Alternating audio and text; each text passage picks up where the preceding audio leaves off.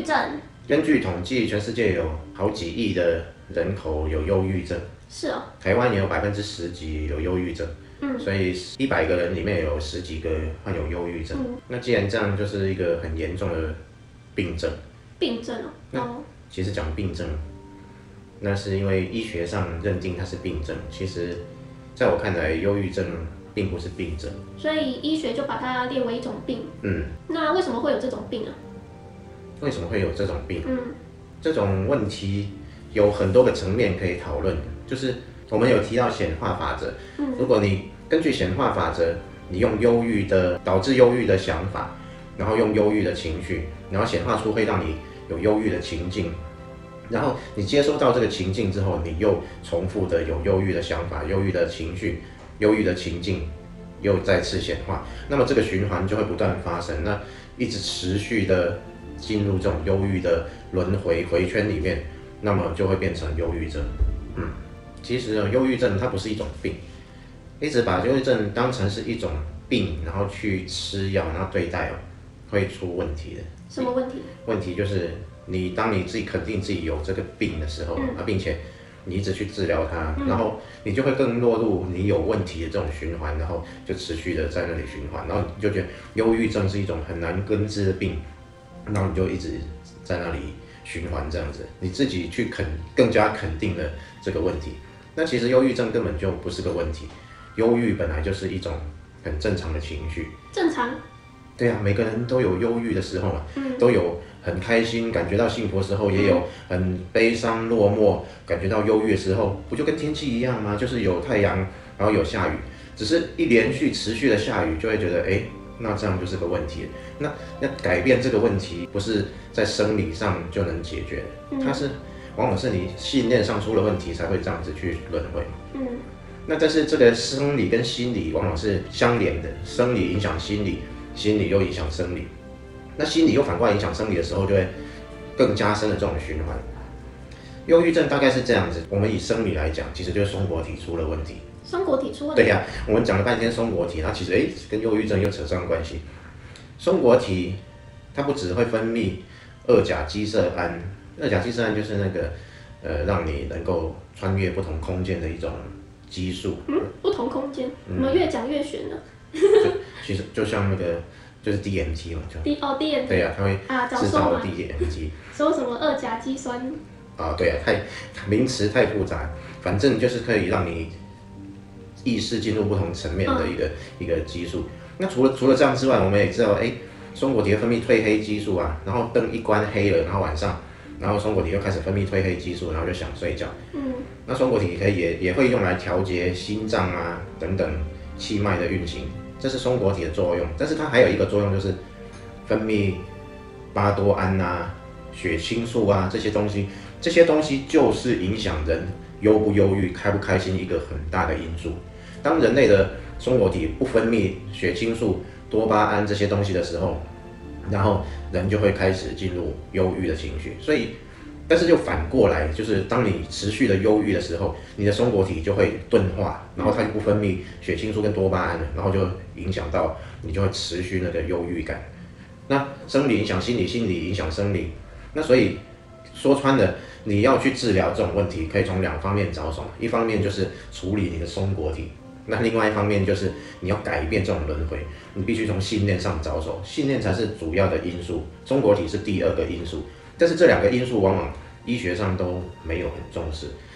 那医学可能很简单的让你吃药，然后去补充那个血清素什么，然后其实补充血清素没用，血清素这种东西是松果体自然会制造，你去强制去补充，但是你的忧郁的情绪它会消耗掉，然后而且你的松果体会造成一种问题就是松果体判断说，你自己有血清素，它不需要制造，它就罢工了，以后再也不制造血清素。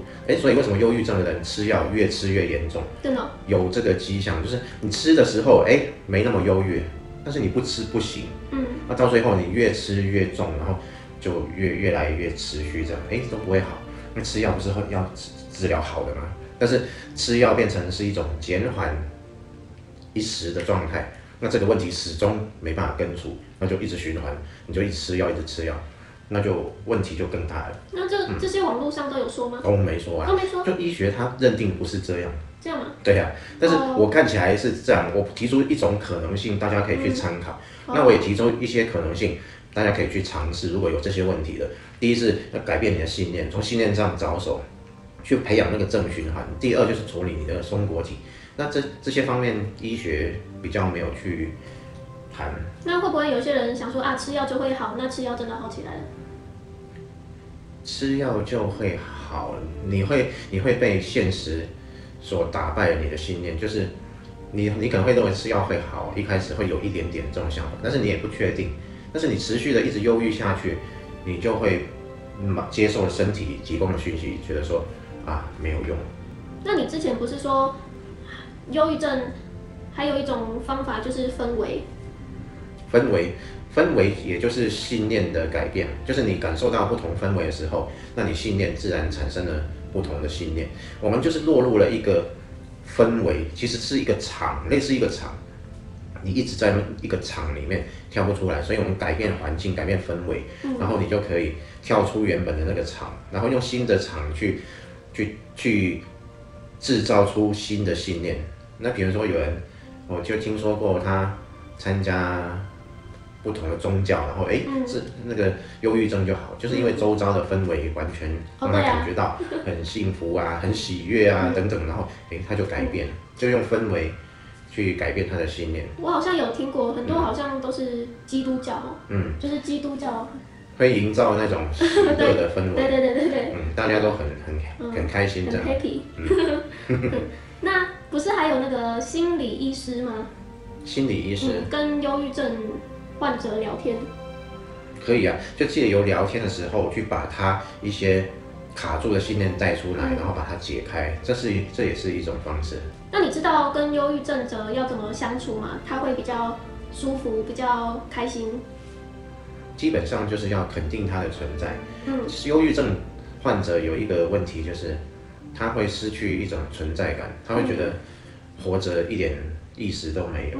然后你要肯定他的存在，然后要建立他的一种存在感，让他觉得说我存在是有意义的，我存在本身就是一个很好的事情，而不是一个生命完全没有作用，然后没有意义，然后毫无生气，然后落入一种好像深渊一样的感觉。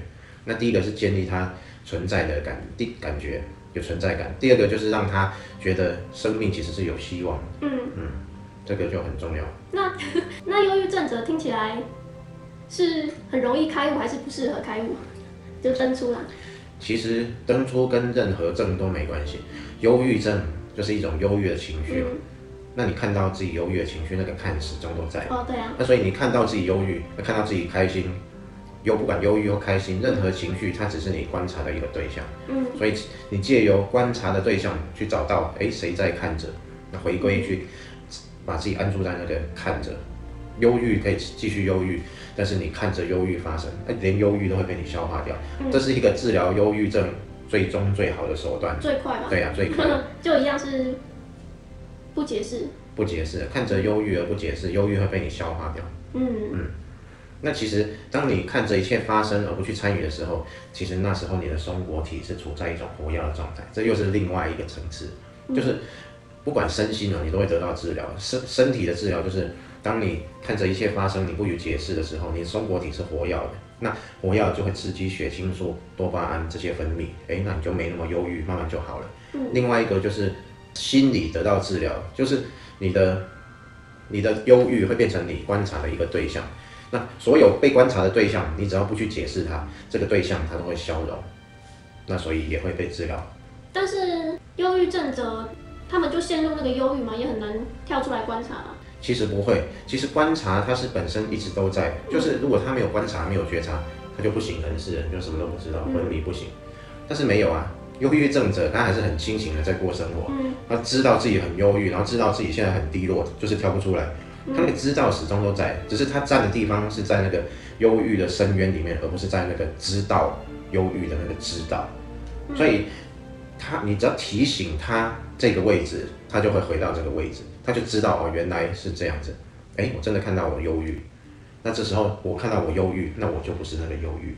我知道自己看到忧郁，那我就不是那个忧郁，就有点像我知道自己在做什么，那这时候我看到，那其实做什么是被我看到的对象。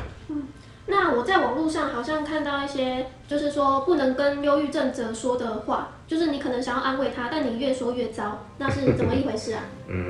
什么一回事啊？你只是触动他更抓住那个忧郁的信念。至于什么话，应该有千百种都有可能。抓住那忧郁的信念，但有一些话好像听起来是很正面的啊，你要开心起来啊。但这句话不就是让他抓住忧郁的信念？你就已经告诉我说我不开心，那所以我才要开心起来。你又证明我是不开心的。就这话里面的那个，不是那句话代表什么，是那句话的前面的意思是什么？就是你告诉我要开心，那就是我不开心，我才要去开心。所以这句话的前面的意思就是先肯定了我是不开心的，那所以才要让我开心起来。那这些话如何去辨别，这个就要有一点智慧。对啊，你就可以看清楚那句话的前面是用什么基础去建立的。那假设说我现在是一个忧郁者，那你会怎么安慰我，让我好转？其实我不会去安慰你啊。不会吗？不会，不需要安慰，因为我只要肯定你是没问题的就好。我会告诉你说，其实你没有病，你也没有忧郁症，这一切都是不存在的。你看到自己忧郁，只是那个忧郁只是一个情绪，情绪的波动就像下雨一样来来去去，那一切都是正常的。所以你没有病，你既然看得到自己是忧郁的，你就没有病。那你很清楚看到这一切发生，就像我们看到外面在下雨，那其实下雨不是你的问题，你是没有下雨的。既然你看到下雨，下雨只是一个现象，所以你并不是这个现象啊。那所以你没有病啊，你看得很清楚啊，你只是看着一个现象发生，情绪来来去去，只是这个情绪可能比较久这样子，那总是会过去。所以你看着这一切发生，你本身并没有问题，你肯定了你没有问题，其实就不用去那么介意。我好像看过有一些电影，好像都跟忧郁啊、精神有关。我就观察到，可能电影的主角他是有点忧郁，有点没办法融入社会、融入人群。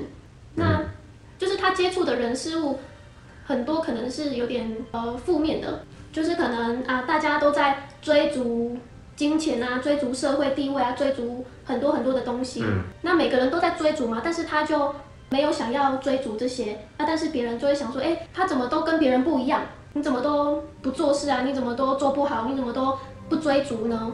你要怎样？你要怎样？你要怎样啊？然后就会觉得啊，他是不是有病啊？他是不是怎么生出这样什么都不会做的孩子啊？怎么这个孩子都跟其他孩子不一样？其他孩子那么优秀等等等，就是因为种种的原因，造成这些人不被肯定。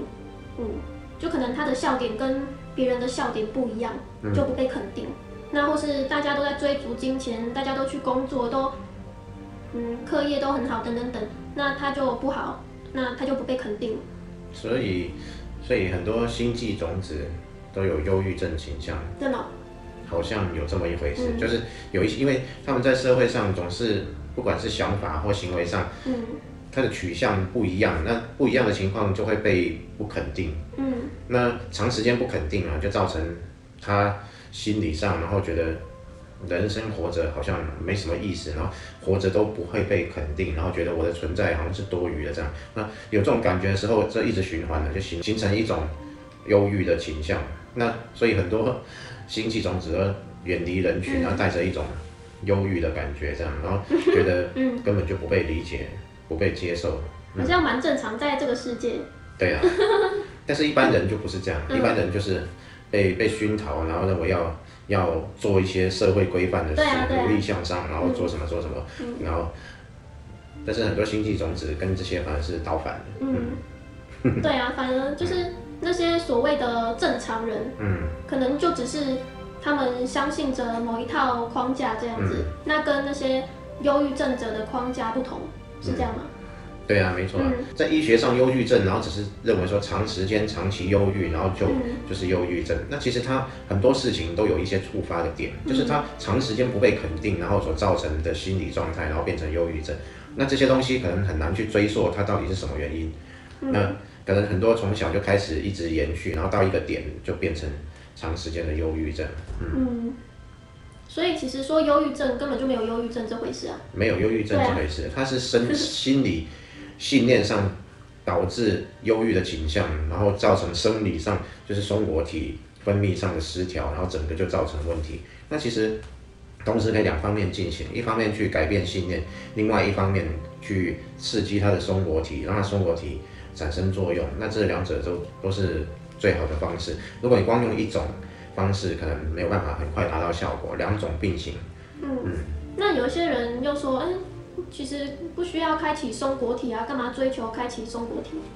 这是恢复你正常分泌的状态，并不是去追求开启松果体，因为你长时间忧郁，造成你生理、心理出了问题，这时候从松果体着手，然后去让它恢复正常，只是这样，也不是去要开启什么第三眼啊这些。对啊，应该是说不同的法适合不同的人嘛。就是适合你的不一定适合别人，适合别人的你可能不喜欢这样子。所以可能别人想要刺激松果体或开第三眼，那或是都不想玩了，要登出回家，或是他要显化丰盛，那他的丰盛可能是金钱或是心灵上的富足等等等，这些每个人的框架、每个人的定义都不同。对啊，就是大家都是自由的，都是自由的选择。其实不管怎么选择，就是每个人在一套自己的系统上运作。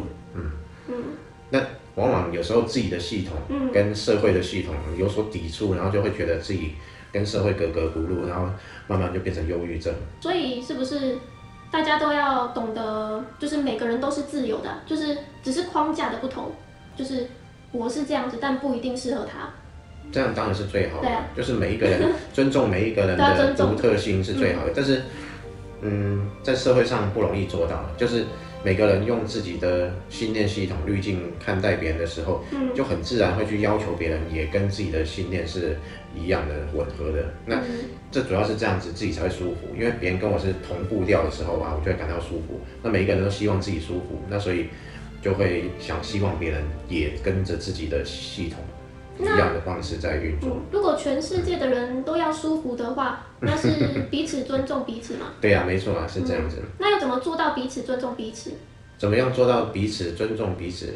其实有点困难，除非真正你处于观察者的状态，知道一切只是一个被观察对象，你不会去要求那个对象一定是如何。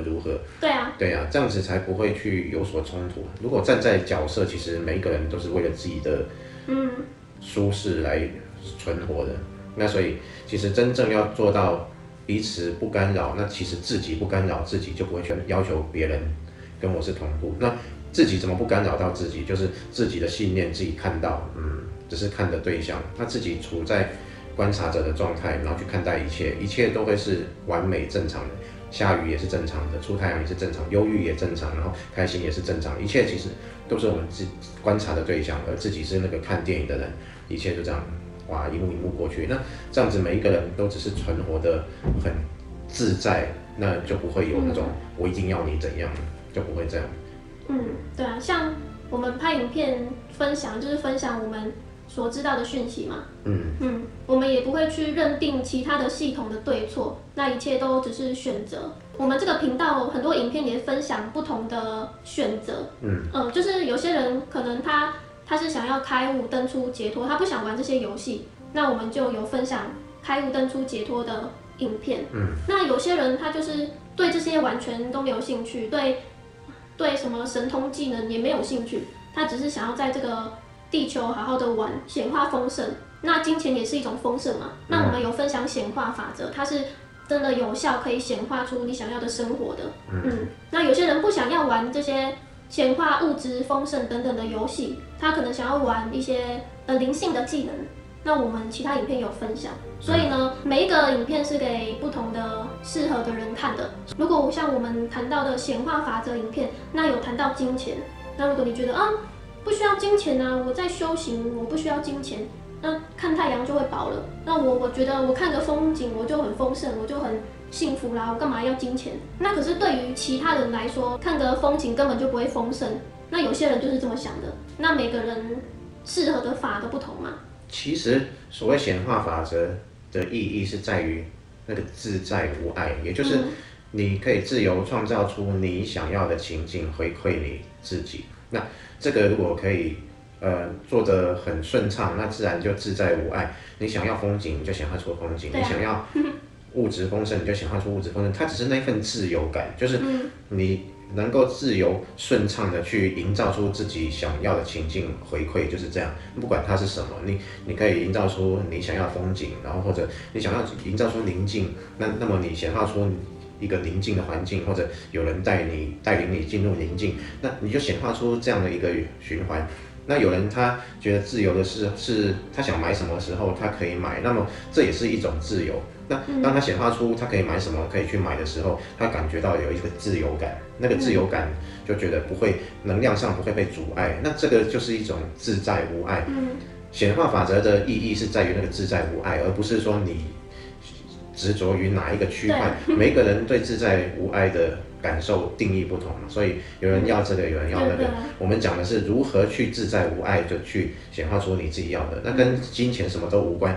你要金钱，那自在无碍的显化金钱；你要宁静，自在无碍的显化出宁静；你要爱情，你自在无碍的显化出爱情。不管你要什么，你就是用显化法则自在无碍的显化出你要的情境，回馈于你自己。那没有什么说哪个是对的，因为每个人对自由的定义是不同的，所以就每个人自在无碍去显化自己要的就是这样，而不是说，你针对金钱，然后你是不对的，没有什么对与错。他要的也不是说看到那个金钱，而是金钱可以换取他想要的那个东西。意思是这样。对啊，那他想要的东西可以显化出来，那即使不是金钱而来，是别人送他的，应该也很开心、很自由、很快乐。钱不是问题，问题是没有钱。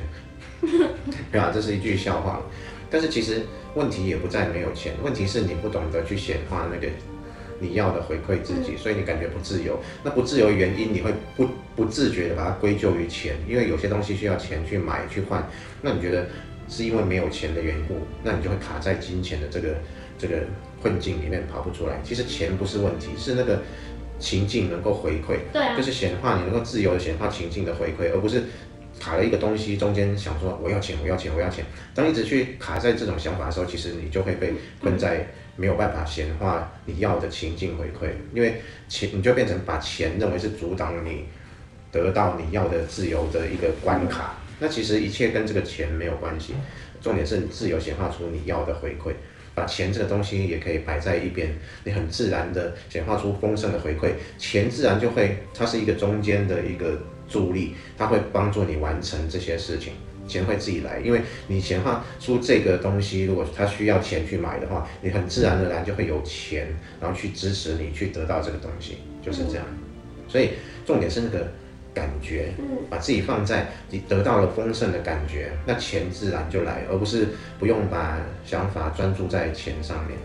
其实你看我们这一集明明是忧郁症，那我们却讲了这么多。你看忧郁症啊、松果体啊、丰盛啊、显化法则啊、金钱啊，其实我觉得这些东西都还蛮相连的，对不对？就是对呀。相连性为什么会这样？就是因为卡在一个社会机制，就是因为这个社会机制导致很多人没办法融入，然后得了忧郁症，也让很多人卡在这个社会机制没办法显化，然后整个其实都是机制的问题。对啊，每一个人都有不同的价值观，我们提出一个方式，可以让大家更自由。那至于接不接受这个方式，每一个人的因缘也不一样，每一个人有自己的选择，这是很好的。就是我们提出的还是一套比较大的系统，比较宽阔的系统，它还是一套系统。那所以你可以选择这样的系统，你也可以选择你不接受这样的系统，其实都是自由的。这个世界就是很棒的地方，就是每个人都可以自由选择。反正就是物以类聚嘛，就是有人可能比较喜欢框架比较小的系统，那这样的人他们就会聚在一起。其实也不是喜欢，他是已经被编进去，跳不出来，所以他只会在这样的系统下运作。你说到喜欢，他自己也不一定喜欢。也是啊，但是不喜欢又就是跳不出来，那就是可能某一个点的时候他就提升了吧。那我们的很多影片其实就是提出一个比较大的框架系统，或是甚至是跳出这些框架的。对，我们现在分出。对啊，开那个班的用意就是完全跳出任何系统。那个就是另外一个话题。那如果听到这些比较大的框架的系统，那他觉得啊，这就是我要的，我要选择这样，那就会转变为这个较大的框架系统，那就会活得比较自由、幸福，会得那个幸福症。得了幸福症。幸福症。这世界就很有趣，就如果长时间忧郁，然后就会是一个忧郁症。那有人长时间幸福，那为什么没有人说他是幸福症？对啊，就像我们两个就是幸福症。对，我们幸福症。对，得了幸福症，那我们也要编一个幸福症。好，从现在开始，那地球就有一个症状叫做幸福症。要感染大家都得幸福。对啊，幸福症是会感染的哦，是会传染的，是一种传染病哦。你怎么有幸福症？你这样很棒哦。对啊。那可能如果有一些觉得自己很忧郁的人，可能今天听到这个影片的比较大的框架系统的话，可能就会觉得啊，这就是我要的，哇，觉得好棒哦，那豁然开朗这样子，那就可以选择活进这套较大的框架，无限宽阔的框架系统，那不用担心自己是很孤独的，很没有人理解的，因为地球世界很大嘛。对啊，你活进什么框架系统，就会吸引什么人事物。如果你是幸福症者，那你就会吸引很多丰盛的人事物。那些跟你频率不合的、框架不对的，那些人事物就会自然的离开，你也不用去多想什么，或多花心思能量在这些不对的人事物上，那些人自然会离开这样子。那这是一个很正常的转变。像我们拍这么多影片，分享这么多讯息，接受这些讯息的人也很多，都来来去去的，对不对？那就是有没有合而已啊。其实一切都没有问题。对啊，就只是框架不同，信念不同啊。对啊，那大家就彼此尊重，那就是尊重万物都是独特的这样子，就不会有那么多纷争啊、吵吵闹闹啊。那离开那些不想要吵闹的话，就离开那些吵闹的地方，那你就会显化很多哇。很美好的人事物这样子。好，这集就分享到这边，拜拜。拜拜。